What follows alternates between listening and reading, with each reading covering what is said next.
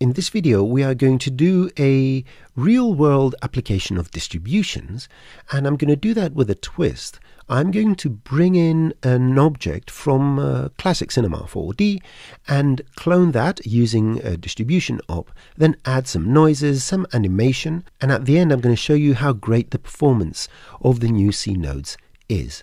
So what I can do, first of all, is get a tree. So I'm going to open a new document. I'm going to go to my standard layout, and I'm going to go to the content browser, and up here I'll type tree. I've already done that, and I'm going to double click on the alder tree. So I need to do some changes to this, so I'm going to go to the object manager. I'm going to select these two, right click and say connect objects and delete, and just grab this tree and delete everything else. The only thing we can take in the node system is the geometry, so I'm going to get rid of selections and all that. Fantastic. So I have a tree. Now bring out your pen and paper. You know what that is, right? Okay, I'm going to press Command or Control I, and I want you to write down this number: 341,286 points. Fantastic. So now in this scene I'm going to switch to the nodal interface. In order to bring a legacy object in the node system, you need to type up here import and use the legacy object import node.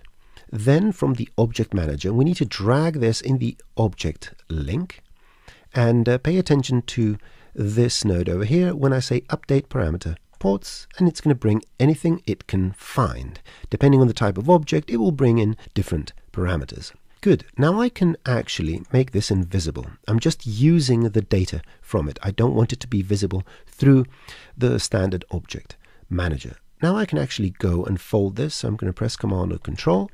I'm going to delete the materials. I don't need them, and press Command or Control and click here to get rid of that. So first of all, how do we introduce this into the nodes? Well, I need something called a geometry op. So geometry op, it's an operator.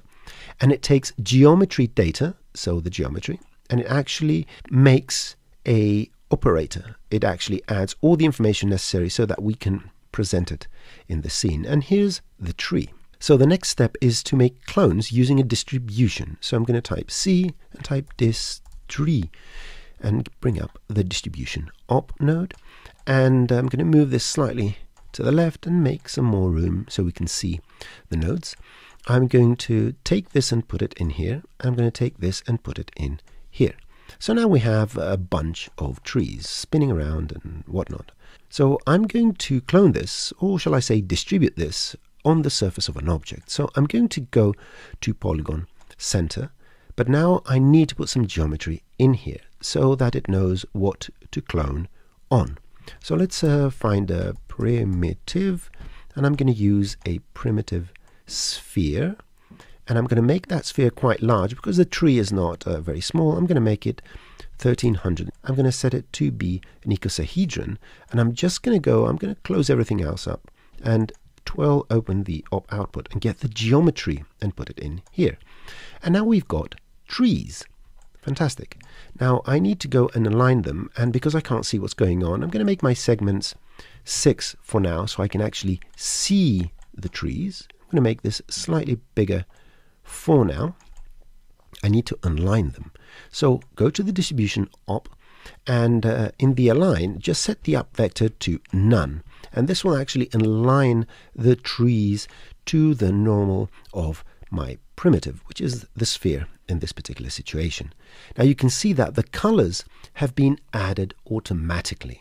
So I just need to make all the colors the same. You don't need to do that, but you can do that if you want to. So let me add a color op. So C, color, and let's go all the way down here, color op. Let's put it in here, and let's make the trees green.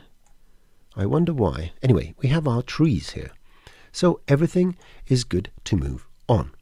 The next little stage, and that will help us more in the visualization, is to add the sphere itself, the surface upon which we are cloning, into the scene.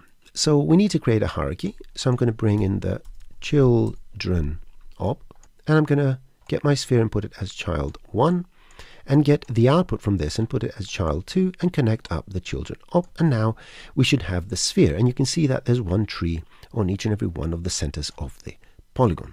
Now, let's go and take this and set the segments to 20. So now we have plenty of trees. I really like this. My only problem currently is that there's no real variation. So what I'm going to do is go and add some variation on the scale. Fantastic. So what parameter is the scale within?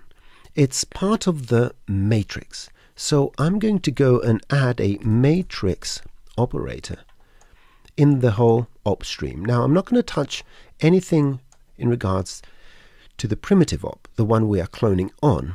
I want to put it in the stream that's actually creating our distribution. So it's somewhere around here. And what I'm actually doing now, the strategy is that the distribution op is creating for each and every one of the clones a particular matrix so that it places it where each center of the polygon is, and it orients it based on the normal. I want to go and intercept that. So what I'm going to do is insert my matrix in the stream. There you go. So everything is back to normal.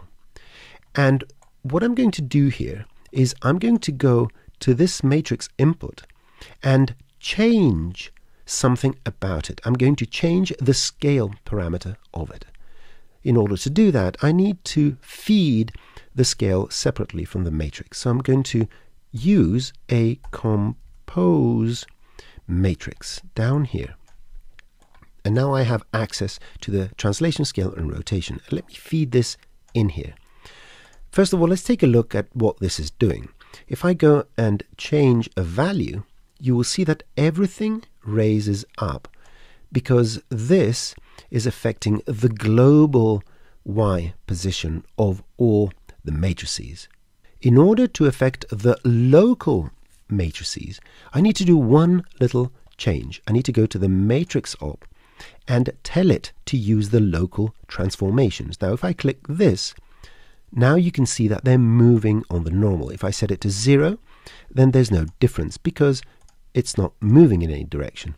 But now that this local transformation is on, and I add, let's say, 100, they're going to move in their normal direction. If I put 1000, you can see exactly what's going on. Fantastic. I'm going to set this to 0. What I'm going to do is use some method to randomize the scale so that each tree has a different overall scale, and then I'm going to add some sort of animation to that. Now, I could use what's called a hash node, which creates all sorts of different random numbers, but in this particular case, I'm actually going to use a noise. So let me go here, type C and type noise, and I'm going to use the sample noise because it allows us to create a noise based on an input position. This input position will be based on the position of each tree. Which parameter contains the position? That's the matrix. But I only need to get the translation from the matrix. So I need to press C, decompose matrix. And from these matrices, that iteration of matrices, I'm going to get the translation, which is the position of each tree. I'm going to feed it in this value so that we have that noise sampling. And then I can feed this into the scale. And you can see now that the trees have some random scaling. If you want to control the minimum and maximum scale, because a sample noise exports a black and white noise, a grayscale noise, so all the values are from 0 to 1, I can put between here a range mapper. And I'm going to stick the range mapper here, and I'm going to control what the minimum and maximum values are. I'm going to put the minimum at 1, so we have the original size of the tree, and the maximum, let's say 2. So now all my trees are between normal scale, the actual scale we had, and 2 times the size. So you can play with these and control how much difference you're going to have between the trees. You can make this 3, and you can do whatever you want. So I have that way of randomizing the scale. The last tidbit I'm going to add to this to make it a bit more fun is my noise allows me to put some sort of time progression into it. So I'm going to type C and find the time node that gives me all the different times, the frames and all that. I'm going to get the scene time and I'm going to put it in the time. And now if I press play, you will see that I have trees that scale up and down. Fantastic. So let's try something. I'm going to go to my primitive op and I'm going to set my segments from 20 to 50. If I press play now, you'll see that it's still moving, and I did a test before, and this is about 4.5 frames per second. So how many points are we moving around at 4.5 frames per second? Well, first of all, let's go and find out how many trees we have. I want to find this using my console out, so I can print something over here. You can see this is the number. I'm just showing you how you can go and get this number. Then I'm going to go and get the get count, because this is going to read an array. Let's go and get the arrays and put it in here. And I'm going to get the count and put it in the console. And just because I need to connect it somewhere, I'm going to connect the out into the color. And you can see we have 2,000 trees. So I can go and delete this and delete this. We have 2,000 trees. What happens if we multiply 2,000 trees? Remember, we had 340,000 points. If I multiply 340,000 by 2,000, this is what I get. I get 680 million points. What you're seeing here, animating at 4.5 frames per second on my over 10-year-old Mac with a 480 RX video card, which is a low-end gaming card which you can't even buy anymore, is 680 million points moving. Now, I don't know if you've been impressed lately by anything, but this impresses me every time I do it. So with this example, you get an idea of how you are going to set up some distributions and add some meaningful function to them, and you can see the performance of the new node system. Things are going to get better, things are going to get easier, but I thought I'd show you how this works anyhow. More exciting stuff coming.